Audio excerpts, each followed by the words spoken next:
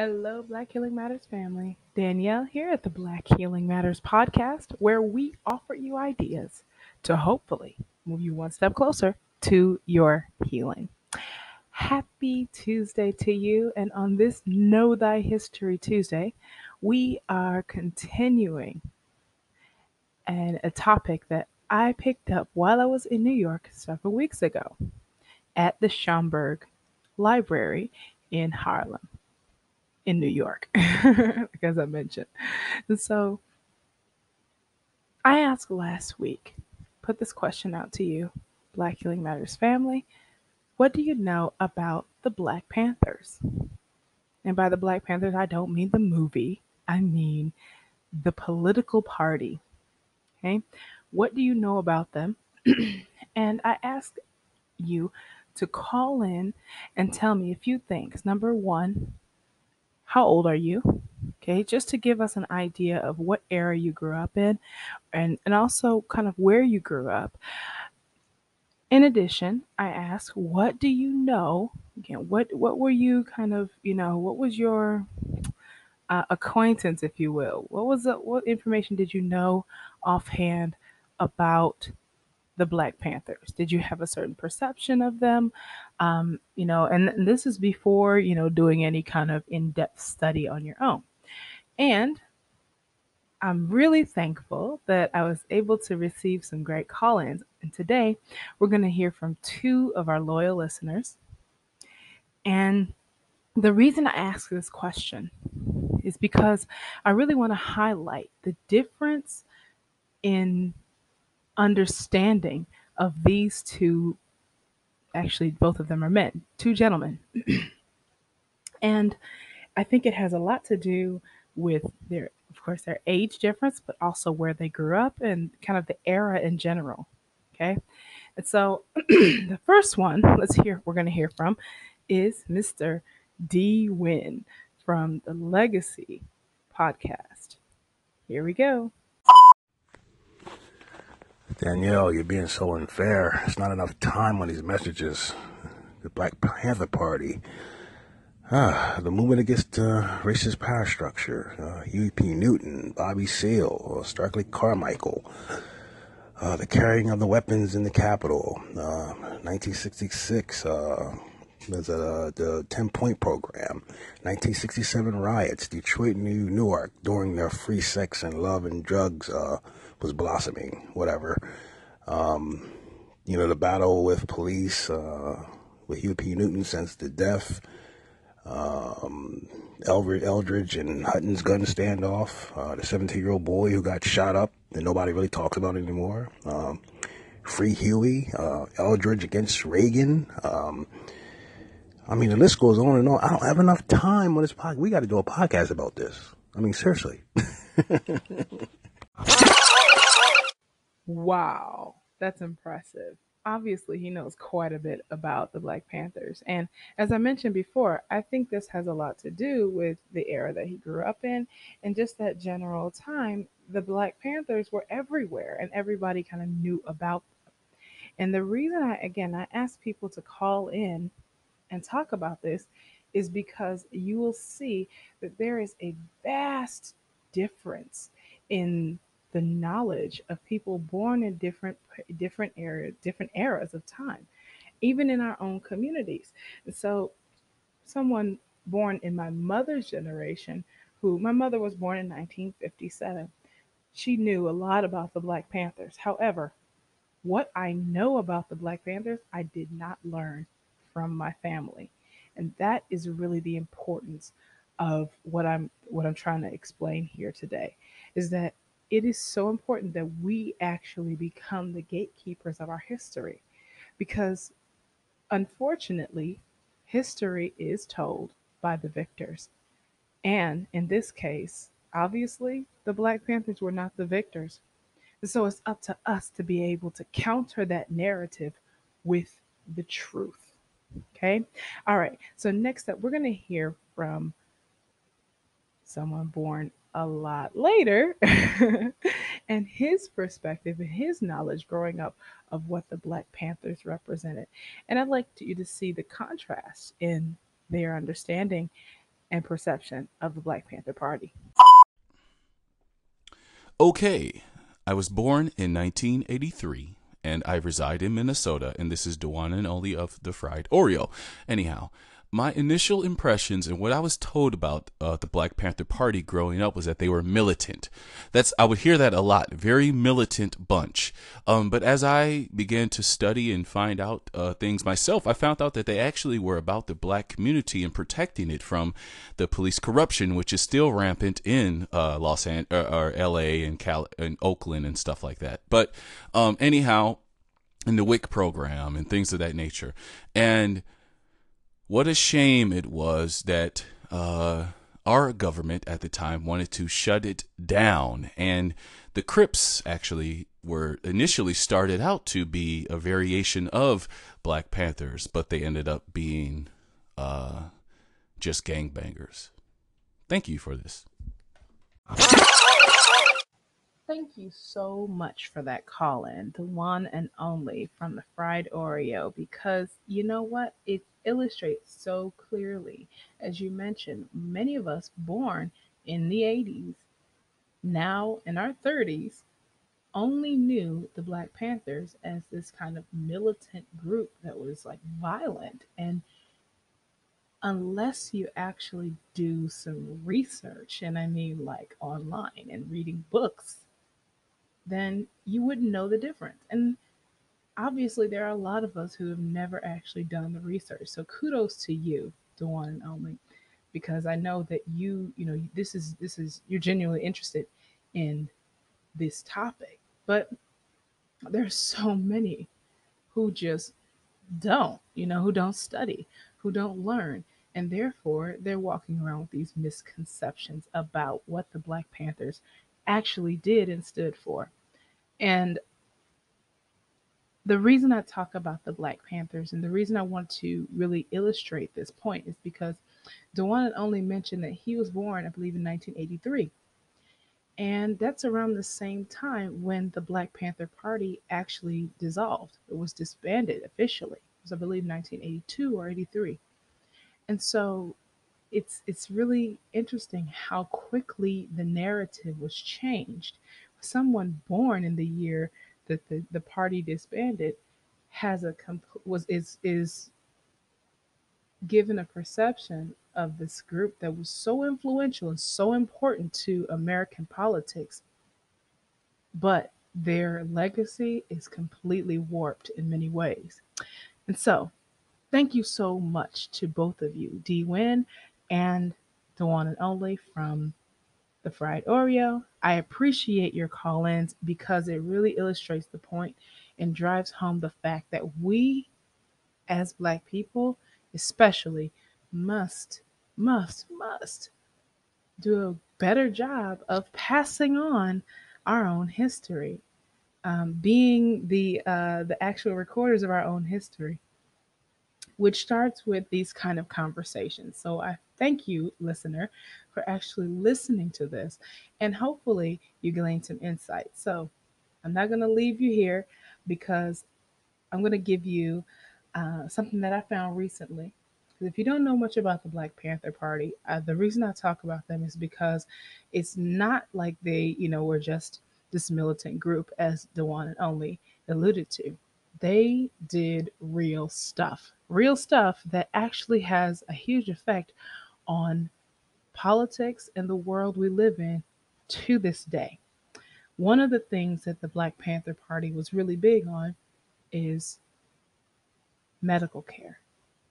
Now, as you know, nationalized medical care in the US is a hot topic, but the Black Panthers really did believe that this was a fundamental human right. And of course, um, that was part of their agenda, is to provide these fundamental human rights to Black people because they realized that the government had failed them. So I found an amazing video that outlines the particular importance that the Black Panthers held in the field of medicine and some of the advancements that they made. We're talking about a political party made not too long ago, and how those medical advancements affect us to this day. Okay? I hope that this will help to correct the narrative and hopefully shed light on a much brighter legacy that the Black Panther Party actually did leave, and add to the counter narrative that the US government has been putting out for a long time, that these were just basically street thugs. That was not the case. So stay tuned. This video, it is a little bit long. I think it's about 12 minutes. If you'd like to watch it, it's great. Click the link in the show notes and you can watch it on YouTube. And on that note, Black Healing Matters family, I love you. Please connect with us. Send me an email, a call in, anything, okay? YouTube, SoundCloud, of course, Facebook, as well as here on Anchor. All available for you. Please do connect with me. Let me know what you thought of this information. And if you know anything else about the Black Panther Party, would love to hear from you as well. As always, stay blessed. Again, stay tuned. Black Healing Matters. Guns, berets, and leather jackets may be the images you associate most with the Black Panther Party. But what you may not know is how the political group shifted healthcare in the U.S. to be more community-based. Our government was not going to provide health care, so we were going to provide health care for the people. The Black Panthers opened 3 medical facilities, created the very first nationwide screening program for sickle cell anemia, a blood disorder, and they even helped establish a form of acupuncture that's still in use today. We spent a lot more time serving the people than we did protesting or defending ourselves from the police. So why isn't the Black Panthers' healthcare activism more widely known? Well, it may be by design. History is written by the victors. The Black Panthers are not writing the history of the Black Panther Party. Hey fam, I'm Imayan, and this Sunday on AJ Plus, we're exploring the Black Panther Party's history, healthcare legacy, and how a covert government program tried to bury it all.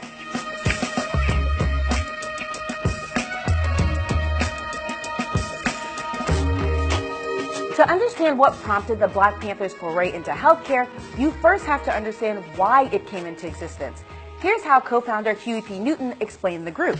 We are bound to transform society and erect a system where people will receive justice. The Panthers formed on the heels of the Civil Rights Movement, a time when the push for racial equality and equity divided the U.S. 1965 was a pivotal year that helped spark the Panthers' creation, according to former Black Panther Billy Jennings. You had the murder of Malcolm X in February. Also, you had the signing of the Voting Rights Act of 1965, and also you had the Watts riot that happened in August of 1965, along with the Selma March in 1965. Then, in the fall of 1966, a white police officer ran down and killed an unarmed teenager in a historically Black neighborhood in San Francisco. It was a breaking point. The community rioted. The governor declared a state of emergency, and the next day, National Guard soldiers marched with bayonets through the streets. This was the fertile ground in America's landscape that prompted Newton and Bobby Seale to found the Black Panthers Party for Self-Defense in October 1966. The Black Panthers' initial mission was to police the police. Panthers followed patrol vehicles ready to defend their communities with force if they felt the need arose. This is the part of their legacy that the world remembers. But the physical self-defense was a fraction of the Panthers' objectives. As their movement grew, so did their vision. Dr. Tolbert Small was a physician to the Black Panthers, though he wasn't a party member. They were not just people in black jackets carrying guns. They were interested in actually doing something for the community. The Black Panthers focused more on what they call survival programs, things like food assistance, free education, free legal aid. And one of their top priorities was free community health care. Most of our civilized countries will provide these services for the people. The Panthers realized that we didn't have a civilized country. We were not providing these services for the people. As a young doctor, Small treated political activists like Angela Davis and George Jackson in prison. And when Bobby Seale issued a directive for all chapters to establish free health clinics in 1970, the Black Panther Party turned to Dr. Small to help build the program. I had all the pharmaceutical companies donating medicines to the George Jackson Free Clinic. I had doctors volunteering, nurses volunteering, med techs volunteering that. Sheba Haven, who was a member of the Black Panther Party, says the Black Panthers' approach to healthcare was radical. I think that they had a great impact on medicine in general because they were progressive, not just in the idea that healthcare is a right, but in the way that healthcare is delivered. The Black Panther Party interceded in places where the U.S. government was seemingly absent, like its nationwide screening program for sickle cell disease. It was a first. The government was not prioritizing sickle cell anemia for the same reason that Jackie Robinson had to be the first black baseball player in 1948, for the same reason that the black troops were segregated during World War II. There was racism in this country. Sickle cell anemia was a disease that affected mostly black folks. Sickle cell is the single most common genetic disease in the United States, and the vast majority of patients are African American. It's painful and deadly, and in 1970, the country only allocated less than $100,000 in funding. They spent $7.8 million on muscular dystrophy, $1.6 million on cystic fibrosis, $8 million to get a man on the moon. And obviously, sickle cell anemia was not a priority. Then an intriguing thing happened in 1972. John Lennon invited Black Panther members and collaborators to appear on one of the most popular talk shows of the day, The Mike Douglas Show. And they seized the platform to address the problem of sickle cell disease. We've tested 30,000 people for sickle cell anemia. I think we've tested more than anybody in the country. And just like that, sickle cell became part of the national conversation. The Panthers used their medical infrastructure to run tests for sickle cell in cities all over the country. So it is objectively true that one of the defining public health initiatives of the early 1970s wasn't launched by the U.S. government, but by an organized group of socialist advocates. The initiative gained so much momentum that President Nixon signed legislation to aid research on finding a cure for the disease. By this point, the Black Panthers had become a major cultural force operating on the international stage. Their philosophy shared common ground with Maoists in China. And as China began to normalize relations with the U.S., they invited Huey P. Newton to visit months before receiving President Nixon. And that visit was a major reason why acupuncture entered the American mainstream. Acupuncture existed in the Chinese community already, but the Chinese community in America was more insular and more like an enclave. Right? We introduced it to the rest of the world. The year after Newton visited China, he sent a delegation of 19 people to the country, including Dr. Small. When they came back from 1972, we started talking about acupuncture more. And we had people practicing acupuncture on both coasts. The Black Panthers also helped run the first health clinic to implement 5-point ear acupuncture. That protocol is still used today to treat conditions like drug addiction and post-traumatic stress. So the group had a major influence on healthcare initiatives in the U.S.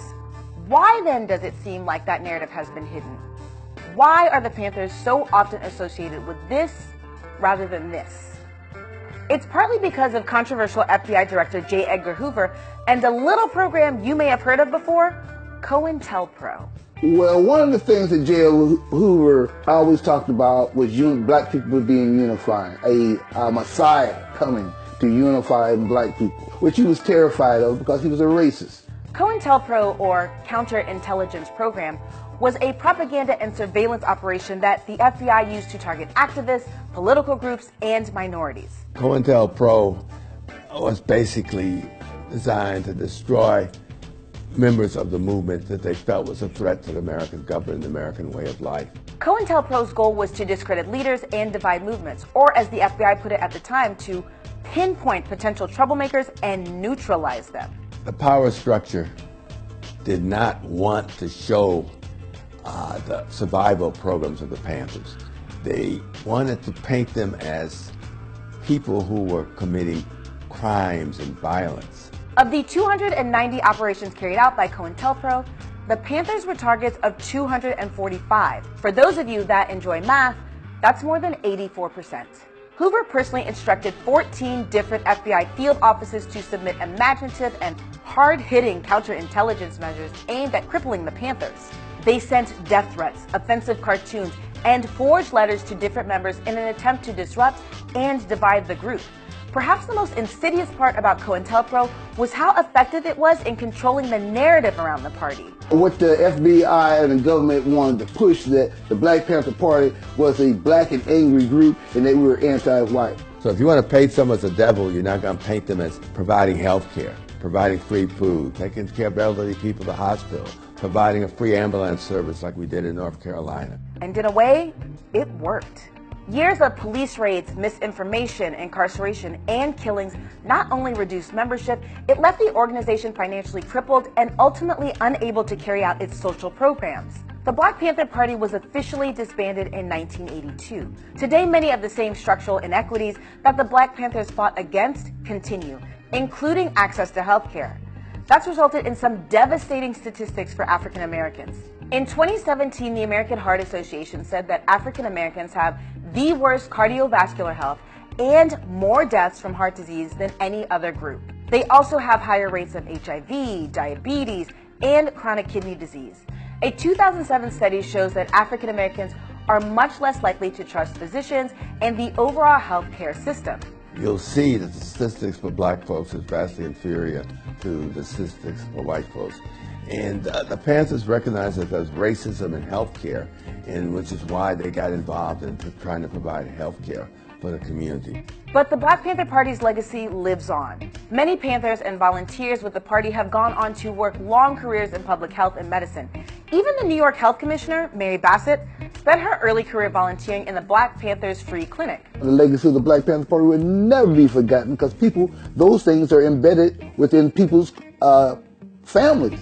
Shortly before he was killed by police in 1969, Black Panther Fred Hampton said this: "That you can jail revolutionaries, but you can't jail a revolution." Right. And that revolution always included a demand for healthcare as a basic human right. Hey fam, thanks so much for watching. Don't forget to like, share, subscribe, and follow, and let us know in the comments if you knew anything about the Black Panthers' healthcare legacy, if you feel like there are any solutions they brought back then which could work today, and tell us also what you want to see us do next. We'll see you next Sunday.